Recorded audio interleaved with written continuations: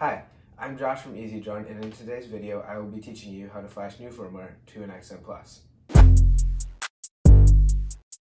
For today's video we will need an XM Plus, a soldering iron, some solder, a servo plug with wires, an SD card, a radio, and then a computer. To start, we will need to begin by unpackaging our XM Plus and heating up our soldering iron.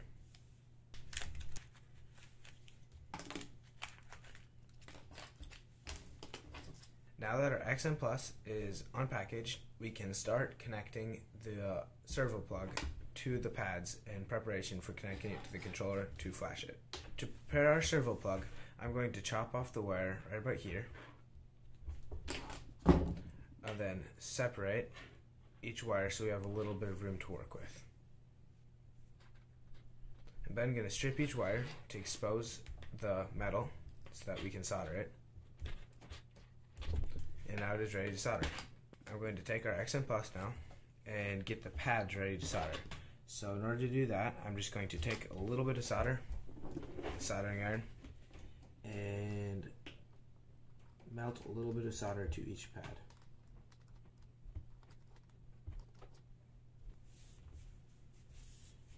Now I will solder each one of the exposed wires just to get a little bit of solder on that, so that it sticks better to the pad on the XM Plus.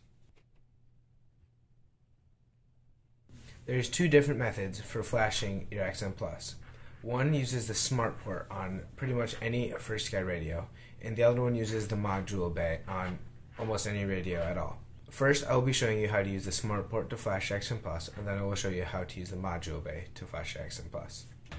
To start flashing using the smart port method, there should be three different wires on the smart port of a FrSky radio: S port, 5 volts, and ground. These pins need to correspond to the pins on your XM Plus or you will fry your receiver. In this video we will be using white as S port, red as 5 volts, and black as ground. You need to solder the S port to S bus, 5 volts to 5 volts, and ground to ground on your XM Plus. We will start by soldering the white S port cord to the S bus pad on our XM Plus. Now we will solder the 5 volt pad. And lastly, the ground. And that's it.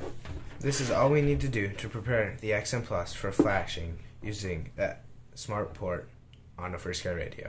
Now, we will be preparing the radio to flash the firmware to the XM Plus by downloading the correct firmware to the SD card and putting it in our radio. Once you have clicked on the Downloads tab, download the correct firmware for your radio. In this video, I will be downloading version ACCST D16, version 2.1.2. Once you have downloaded the file, click on it. It should open the file in your computer's file explorer. Then, open the file and move the correct firmware to your radio. In this video, the correct firmware would be XM ACCST 2.1.2 FCC FRK. Once you have moved the firmware file to your SD card, put it in your firmware folder so that it is easy to find when it is on your radio. Once the SD card is in your controller, you are ready to flash the firmware to your XM Plus. To start flashing firmware to your XM Plus using the smart port method, you'll first need to turn on your controller. Welcome back, FP Visioning.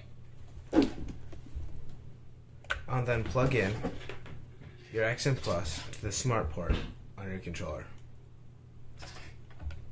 Make sure that you get the correct orientation of the wires, or your XM Plus may be bricked or even burn up. When it is plugged in, it is still getting no power. As you can see, there are no lights on the XM Plus. So we need to go to our SD card, go to our firmware folder, scroll down until you find your XM Plus firmware file, hold down on the enter button, and click Flash S port. After clicking that button, you should see some red and green lights on your XM Plus indicating that it is being flashed. Once the firmware is done flashing, you should see a flash successful on the screen of your controller. Click OK, and it is okay to unplug your XM Plus. I will now show you how to flash an XM Plus using the module bay in your controller. Please make sure to check the wiring of your controller's module bay in the user manual before you do this, as it may differ from our controller's module bay. Our controller's module bay goes VBAT, ground, S port. So we need to cross the wires on our servo plug in order to get the correct orientation. I will start by soldering the S port wire to the S bus pad on my XM Plus. The reason I'm using the black wire instead of the red wire for voltage is because the ground and voltage on our module bay on our controller are reversed. So the black wire is voltage and the red wire is ground in just this case.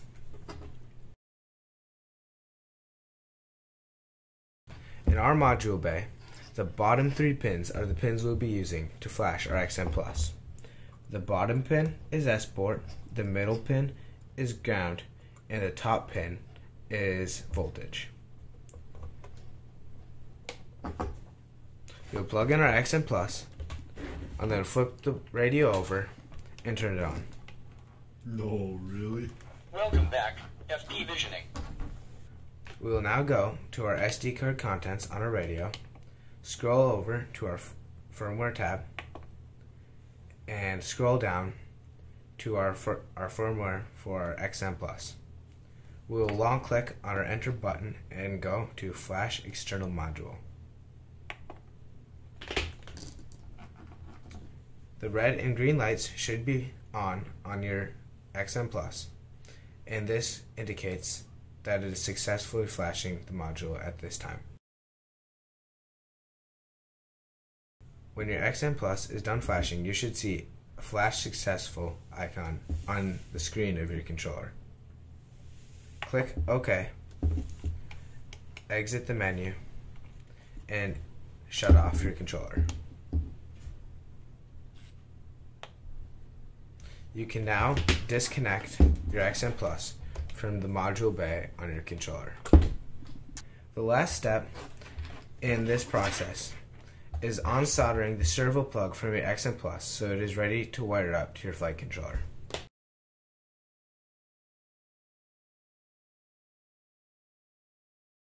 Congratulations! You have just finished successfully flashing your XM Plus receiver. It is now ready to wire to a flight controller and bind to your radio. Let us know down in the comments which method you use, either using the module bay or the S port to flash your XM Plus. Make sure to subscribe to the Easy Drone channel for more tutorials, and hit us with a thumbs up if this video helped you. Thanks for watching. I was gonna hit you with the thumbs up. Hey!